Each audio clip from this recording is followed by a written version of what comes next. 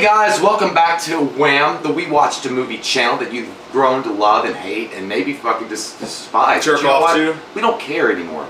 We just don't care!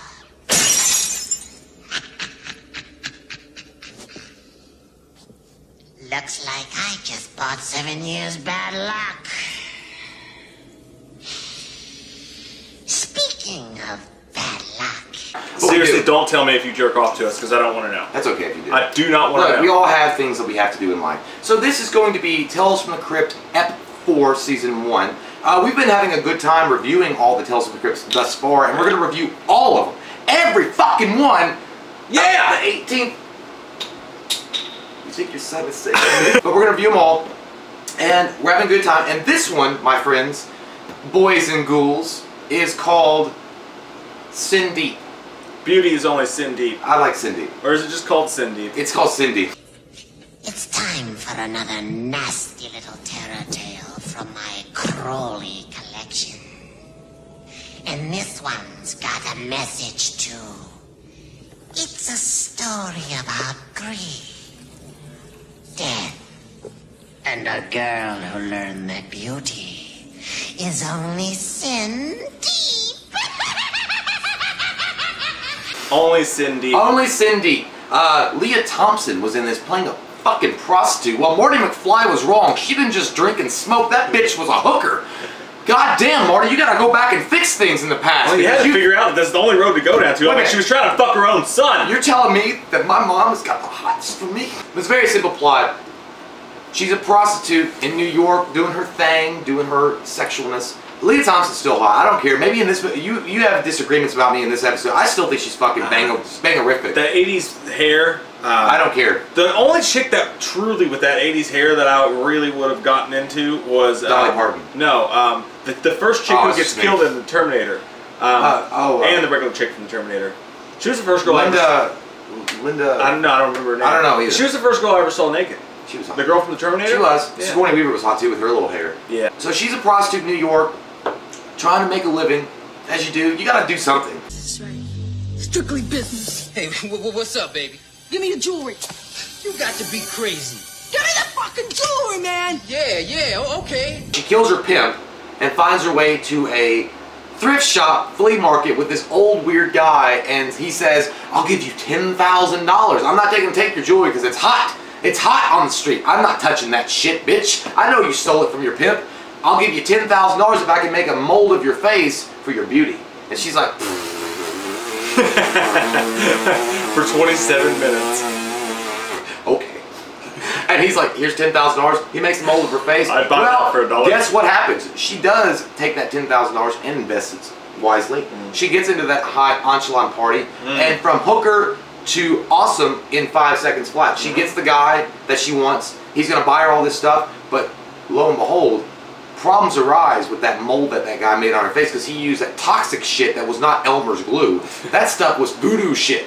And her beauty gets sucked out of her face, and she has to figure out a way to stop it. And he's pumping it into his dead ex-wife because she used to be beautiful. Yeah, but that makes no sense. Like he was ugly as shit, right? He was ugly. Show me your work. His girl, yeah, but good for him. Yeah. You know, he was ugly. I mean, she's dead now.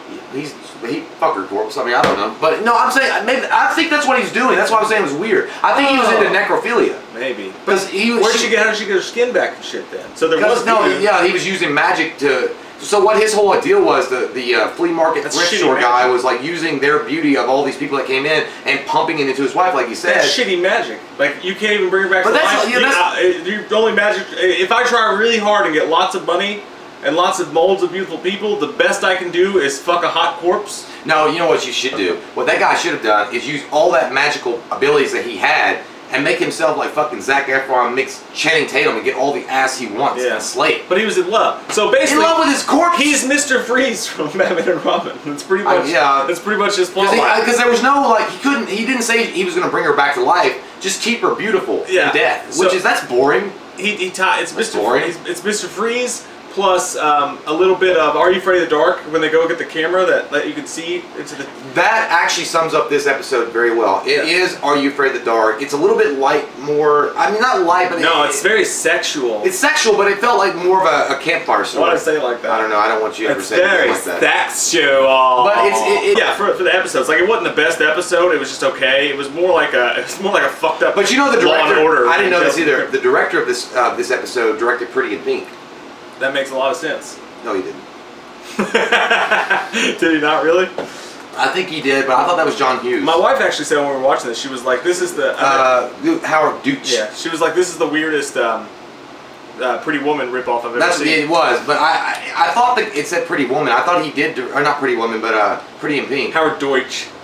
It's like Ronnie Deutsch with my CGI. Yeah, I did. Pretty in Pink. Holy and the replacements. Holy shit! Did you just guess? No, I looked it up. Douche. I thought. Jay can't read. But yeah, Pink, pretty. The guy, Fuck you. The guy that she finds is the biggest doucher in the world. He's having one of those highfalutin '80s American Psycho parties, and he sees her from across the way, and he's like, "All right."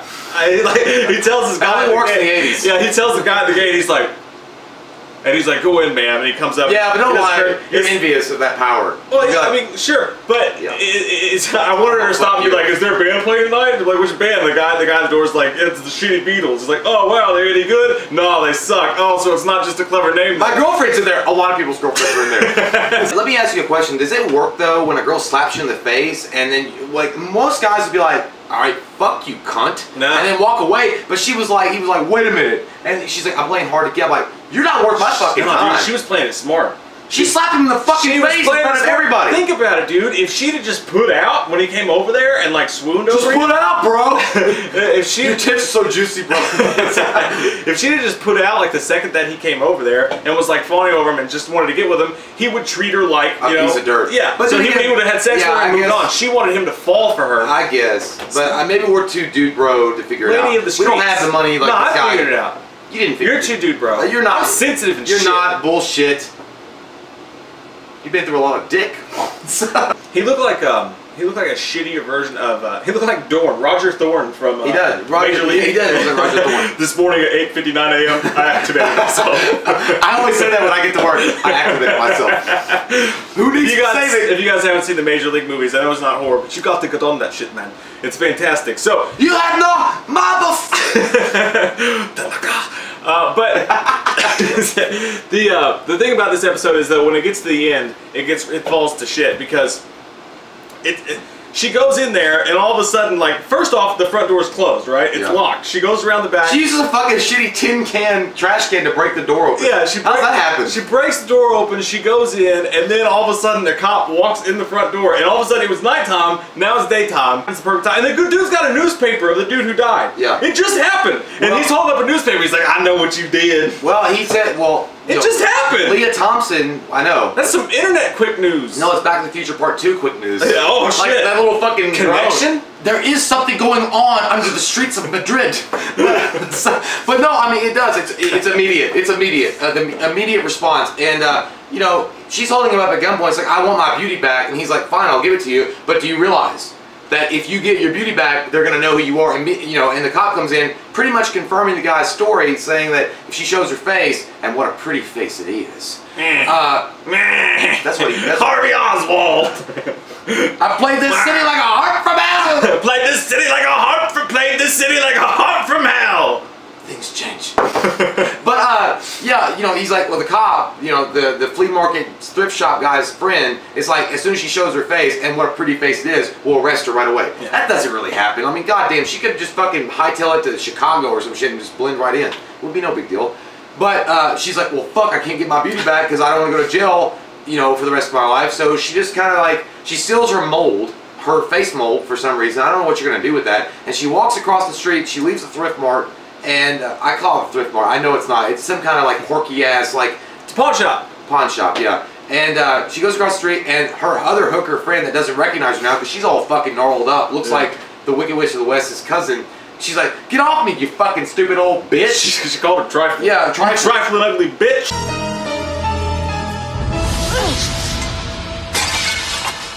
Why don't you watch where you going, you old ugly trifling bitch? I thought trifling was a news thing. Trifling? Like trifling? No, like you trifling. I thought that was newer though. Like I thought you said news thing. Was it like welcome to CNN? You old, ugly, trifling bitch. Bitches be trifling. Tales from the Crypt predicts the future. Urban Dictionary it already had. But no, I mean, you know, her old hooker friend calls her an old trifling bitch. You old, ugly, trifling bitch. Love affair with Man in the Sky over? I know. It's constant. We're gonna go back to that. And I like Pink very much, Lois. But yeah, you know, and then she shatters her fucking mold, and she's sitting there in like sorrow, and then the episode ends. Like, and that's, you know, I guess it's a good. Her name is also Vane. Her last name is Vane. Sylvia Vane. It's a little too on the nose. Yeah. So the episode ends with that, with her crying over her broken, you know, mold of her beauty, and she's never gonna be beautiful again. It's usually how my Sundays end too. Even though her fucking body is probably a bombshell. Yeah. You know, just put a bag over that face, and you can rock till the end of time. Rock until you drop. Dance until your feet fall off.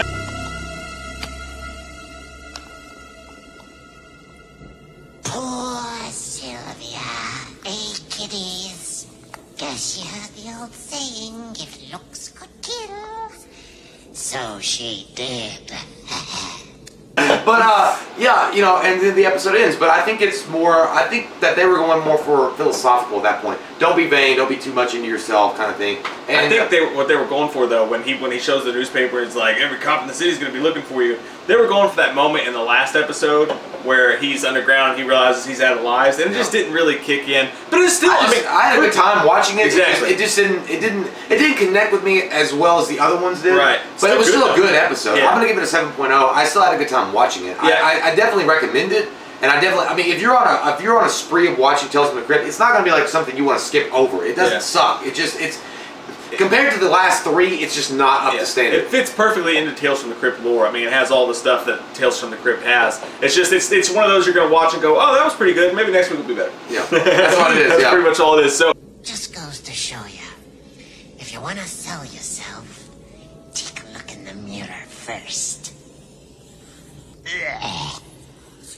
Well, see you next time, boys and girls.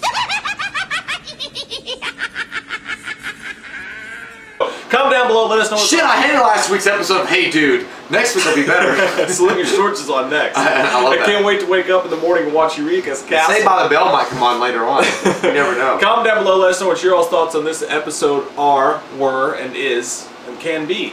We love your fucking faces! If you're new to the channel, click that subscribe button and the bell of Taco and get some fucking wham up in you. Once this sucker hits 88 miles an hour, you're gonna see some serious shit, Leah.